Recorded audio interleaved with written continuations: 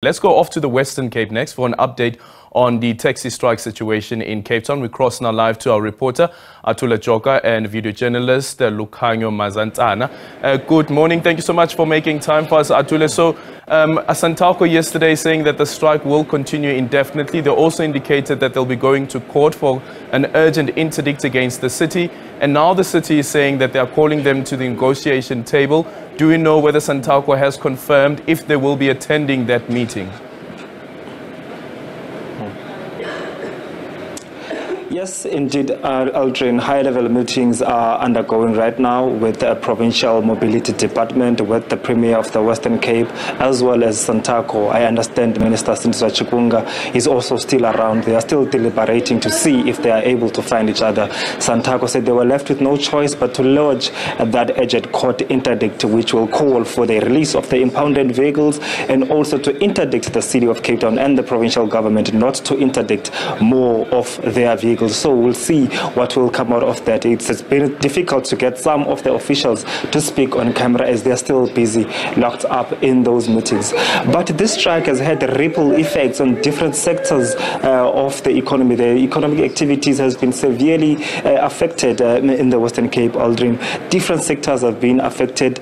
Last week, Tuesday, just before the public holiday, we spoke to the health department. They told us that they had to close about 10 healthcare facilities due to vandalism of the infrastructure, and also the fact that ambulance services are unable to go to the townships, and several clinics as well around the urban city have also been closed. The Department of Education also released a statement yesterday to say over 850,000 pupils have not been able to go to school. We understand that the Western Cape is just about over 1 million pupils who are going to school. So it tells you that that's more than 90% of the school pupils which are not going to school, and over 17,000 staff members of the Department of Education are also not been able to go to school.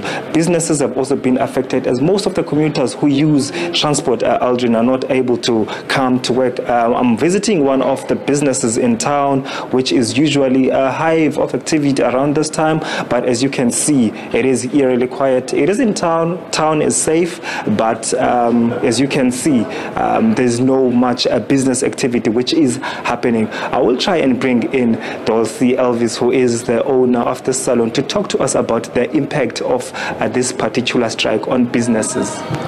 It's very bad. It affected town very badly because people can't come into town to work. And today I've got my full staff back.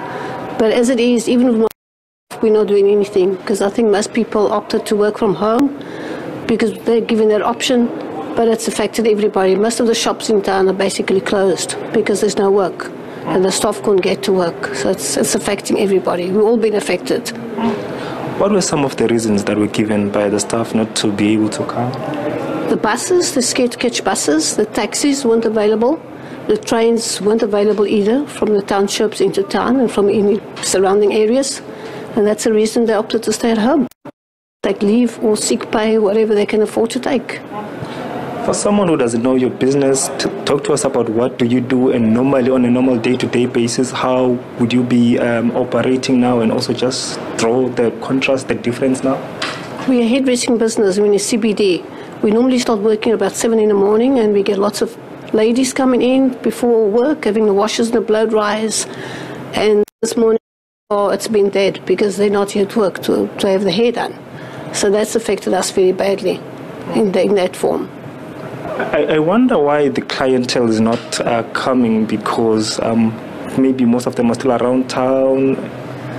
They are around town, but most of them are not working. And that's the main reason why they're not coming to have their hair done. And also they're scared to walk around. They came to do their work. They're probably going to go home early because of traffic, transports. And they're probably working half a day, so they can't sneak out and come and have their hair done.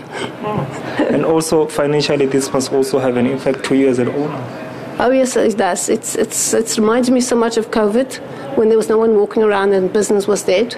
This affected us badly.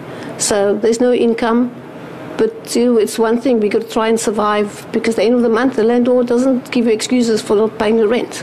They must still be paid in full. And we just got to stretch as far as we can. What are you hoping for? I'm hoping that next week everything is fine and everything will be back to normal, and that everything will run smoothly, and the negotiations all runs out smoothly, and people can be able to go back to their lives as we used to be and carry on. Thank you so much. Thank you very much. Thank you. Dulce Elvis, who is the owner of this salon, saying they normally operate from 7 a.m. in the morning, but until now there are no people, there's no activity which is taking place as this strike continues. She is saying, of course, some of her staff members fear for their lives, and also even her clientele is not coming through because they are also fearing for their lives as well.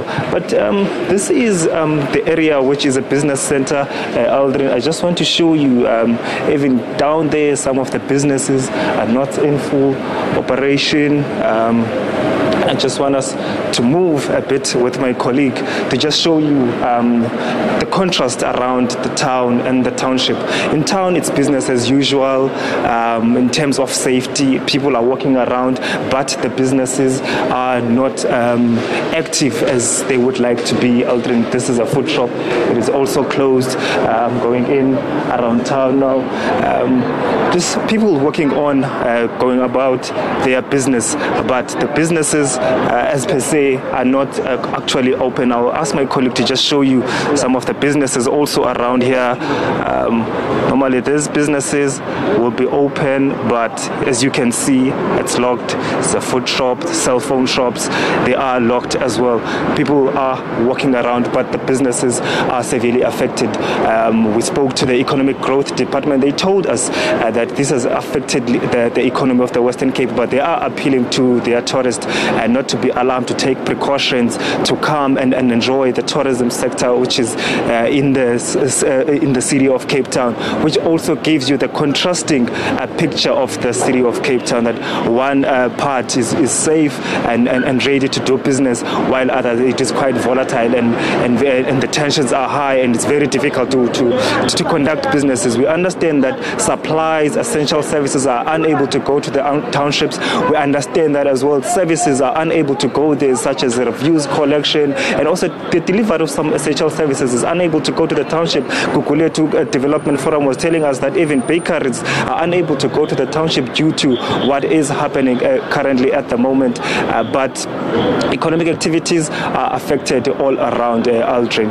This speaks to us about the nature of the business, which are the taxes. We know where they emanate from the times of the apartheid regime, during that spatial planning, where most people were involved in forced removals after the implementation of that Group Areas Act law, which was segregating people according to racial lines, where people of color were put in different encampments in the townships. Colored people, black people were put in different areas. That's when the taxi industry started, as people had to ferry people, the labor force, to towns to come and work.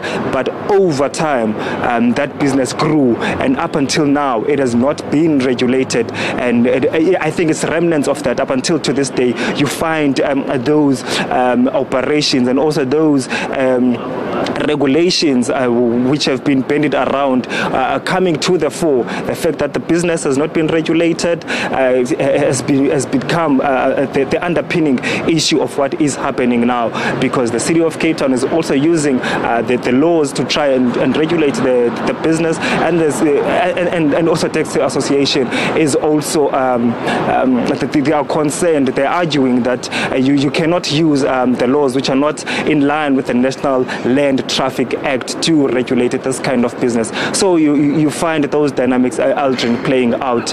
We see a lot of dynamics emanating from this taxi strike.